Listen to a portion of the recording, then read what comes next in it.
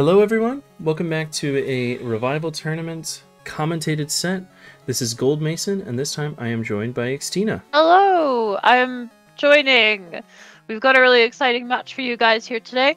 We've got Kalos Invitational 3 Champion Triangles versus BIHI or BIHI. I really haven't been able to figure out which it is. I saw a video recently on him by BKC in which he didn't really seem to know either. So we're going to go with BIHI because that's fun to say. It's PIHI here, I guess, is how his alt has spelled it. But this is going to be a good one. Very funny. Yeah, this is going to be good. Absolutely. These two are both... It is the Grande Bigs versus the Congregation of the Classiest. Ooh.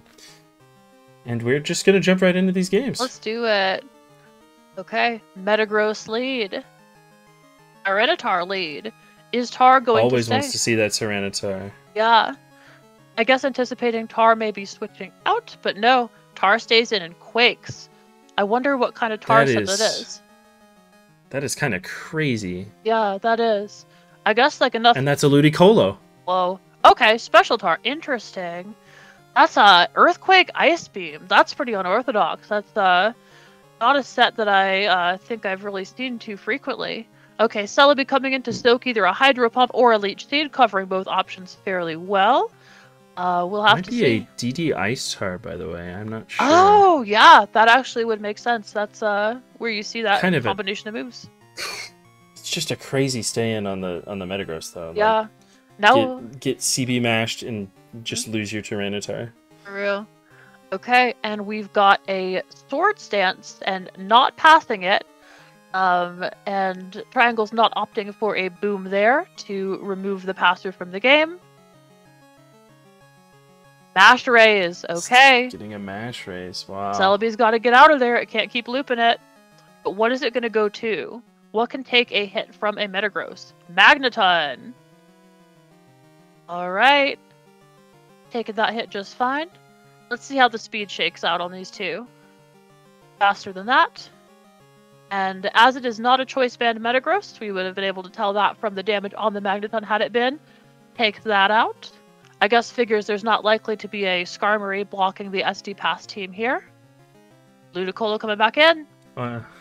Especially not on a Ludicolo team. Yeah, for sure, for sure. You do see Ludicolo on some balance squads here and there, but this is looking decidedly more like an offense with the presence of a Metagross and a Salamence. So Celebi coming in. And Celebi is in fact faster than the Ludicolo here, so it doesn't have to be worried about getting sniped by an Ice Beam, really. Okay, getting Metagross in on the recover. What's Metagross going to click here? The Triangles is going to be able to heal up Metagross here. And just start that Mash Raise loop again. Leech Seed does land this time, though. And Explosion. Lands on top of an exploding computer. So no more SD passes here for BIHI. Ludicolo is in.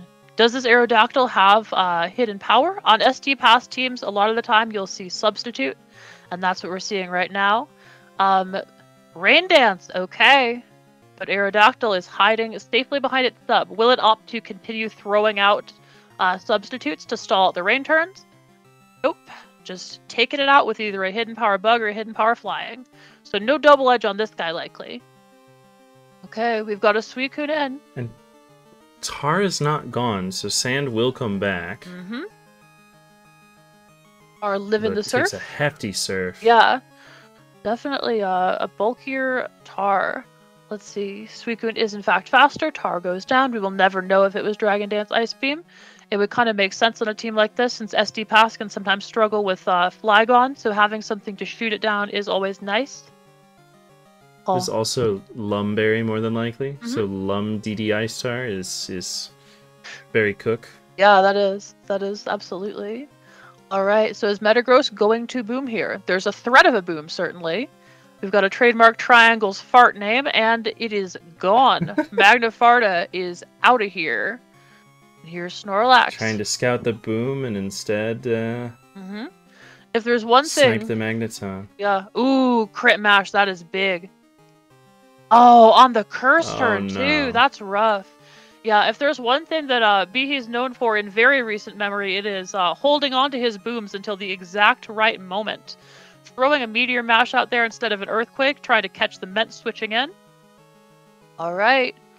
Is this the boom turn, or will the boom turn be if the Metagross is able to be preserved till Suicune?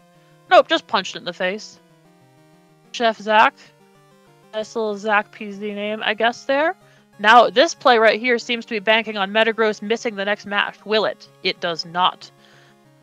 Or being slow enough to be outsped, but... Yeah. Yeah. And now we're going to see Boom, and this game is done. Yeah. Crazy. It was looking... Oh, no Boom. Huh. Interesting. It was definitely looking pretty good for Triangles. And still possibly is. I mean, if there isn't a Boom here, then...